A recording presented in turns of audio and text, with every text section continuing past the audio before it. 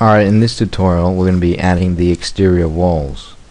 So that basically means the wall between this foundation here to the roof. Alright, to do that, open O2 entry level, Scroll up a bit. Alright, choose wall.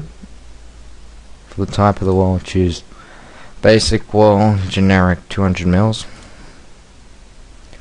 For the height, choose roof, and for the lock line, choose core face interior. That just means the interior of this wall.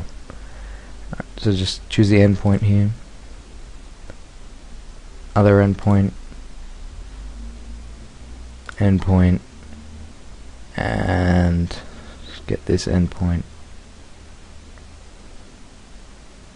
Why isn't it going? There we go. Got it. Alright, so let's look at 3D view. Now you see the wall here.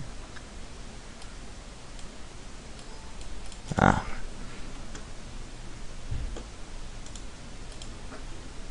so let's look at this. Let's add this wall now. Go to O1 lower level. Now we should see this foundation wall here. I'm going to build the wall on that. So go home, wall, same as before, except for the height, choose O3 roof. It's going to go all the way up to the roof. Core interior should be still there. Just draw this. Now, see it now? Exterior.